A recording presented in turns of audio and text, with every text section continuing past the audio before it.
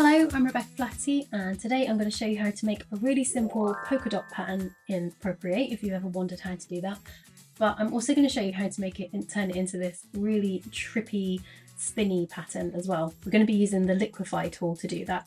So let's just jump straight in and get started.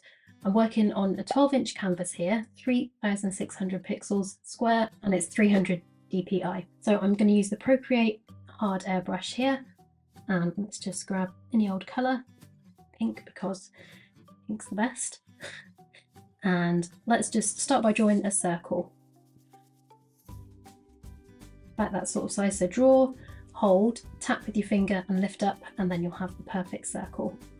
Then we're going to fill that with colour. Then I'm going to tap to transform. I've got snapping and magnetics on and turned all the way up. And then we're going to snap this into the middle of the canvas there. So if you exported that as a pattern tile, you would have dots repeating in a grid pattern, just like this. If you wanted something where they repeat diagonally as well as straight up and down, you do that by duplicating this layer, tapping to transform, and then you can snap this over into the corner there. When you drag it into the corner, you'll know it's snapped into place because you'll see those two orange lines crossing over there. So we're going to do that up into each of these corners.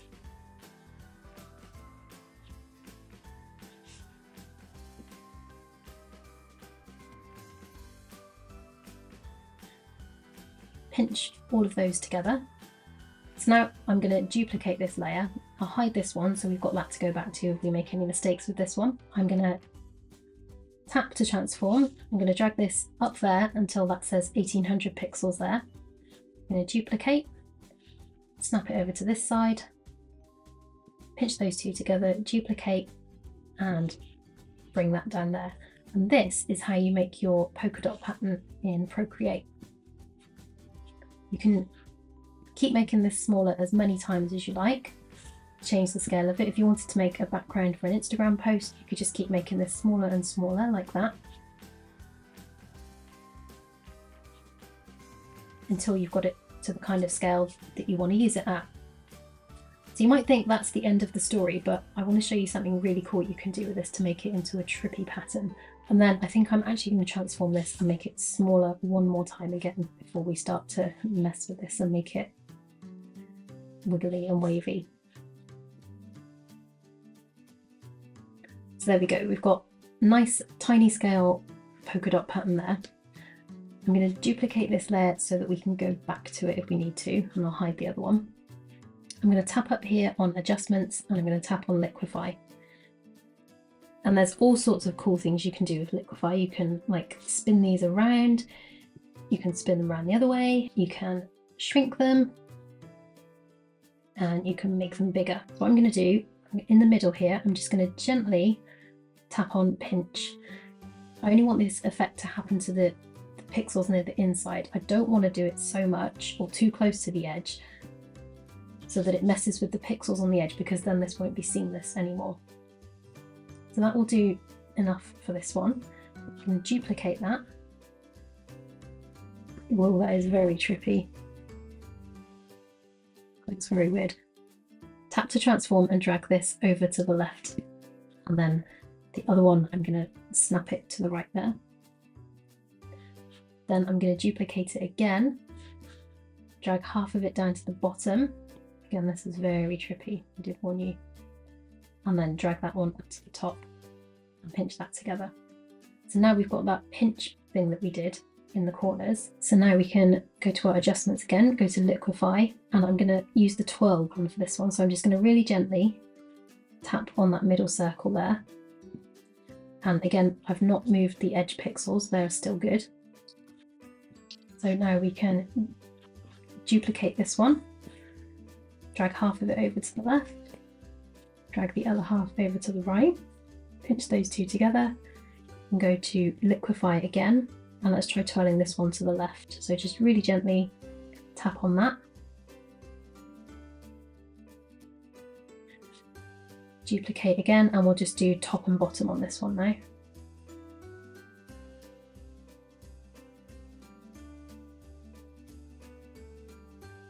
And then we'll go to liquify. Let's give this one a little twirl, and then duplicate this again, and we'll go left and right this time. You could do this as many times as you like, as long as you make sure that you're not messing with the edge pixels. That's the only thing you have to be really careful with. And on this one, I think I'm going to use pinch. And like I said, you could keep messing with this infinitely. I'm going to see how this is looking in repeat now before we go much further. So let's duplicate this, hide the one underneath, and let's try putting this in repeat.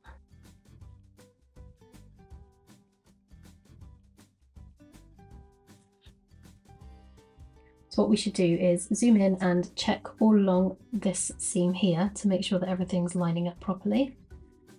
And because I was careful not to liquify anything close to the edges, that's all lining up properly. And then we'll go from the middle out to the edge to make sure the top and bottom seams are all okay as well. And that's all looking okay along there. So that's how this one is looking in repeat. And if you wanted to export the pattern tile for that, it would be this one that you'd export as a JPEG or a PNG to upload that to somewhere like Print on Demand. And then that's how it would look in repeat. If you want to change the colour on that, you can always alpha lock it and choose something different. We could go for this cool purple colour, or even just good old black and white is quite good for optical illusions sometimes. Playing with the liquify tool in a repeating pattern like this is so much fun. So you know how to make a basic polka dot pattern, and then you can shrink it down and then play with the liquify tool in the middle of that to create these cool, wavy, trippy, mind-bending, optical illusion almost tiles. If you have a go at making some patterns like this in Procreate, don't forget to share them on Instagram and tag me at Rebecca Flaherty so I can see them. If you want to see more from me, don't forget to subscribe here on YouTube for pattern tutorials every week. You can find more of my artwork on Instagram, and if you want to see more in-depth courses, then I have those over on Skillshare. If you're not already on Skillshare and you join up using the link below, you'll get 30 days for free. Have fun, stay creative, and I will see you next time.